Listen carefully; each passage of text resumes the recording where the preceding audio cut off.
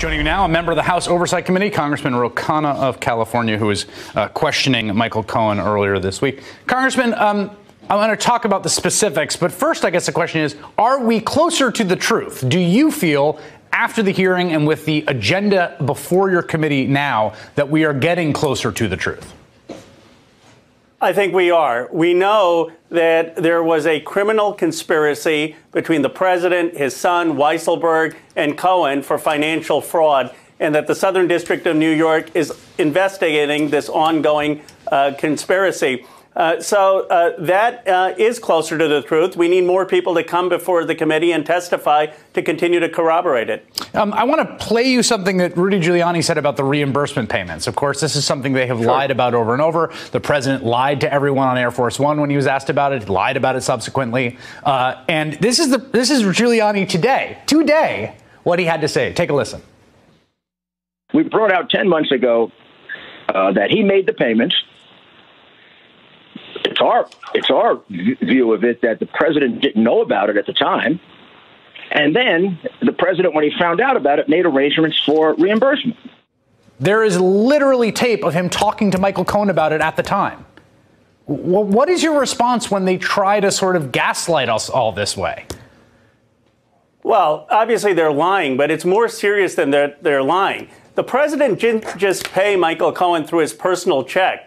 He set up an elaborate trust through his financial organization, the Trump Organization, and they cooked the books in the Trump Organization to reimburse Cohen. And Cohen brought in the checks. Here's the thing. Every time they attack Cohen's credibility, you don't have to believe a word Cohen says. He has smoking gun evidence. Just look at the evidence. Cohen corroborated everything he alleged with evidence. And the evidence was that the president, his son, and Weisselberg elaborated a whole scheme to commit financial fraud. Your committee has announced, the chair, Elijah Cummings, already was looking into the security clearance issue, which has been an issue above and beyond just Jared Kushner. The chair wrote another letter today in the wake of the Kushner revelations in the New York Times. Explain why this is an important issue for oversight and isn't just something that the president can grant or not grant as he pleases. Well, here's why it matters.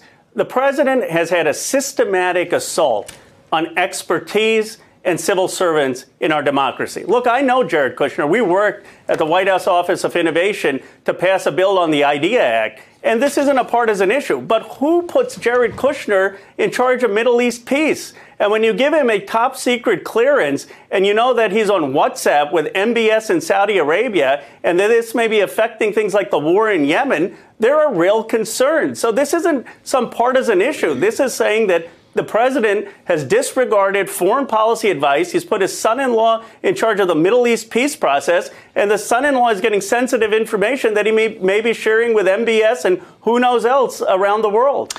There's reporting today from NBC that the House Democrats are preparing a case to request the president's tax returns. That would be the Ways and Means Committee. That's the one that has jurisdiction, but it's been coordinated with chairs of other committees. Is that something you would support? Absolutely. And let's remember why we have this authority. It goes back to the 1920s, the Teapot Dome scandal, when there was corruption and bribery. And then Congress said, well, we can't just rely on the president to tell us that if there's corruption, we got to get the tax returns. And so there's precedent for this, and we should absolutely get the tax returns. All right. Congressman Khanna on the Oversight Committee. Thank you so much.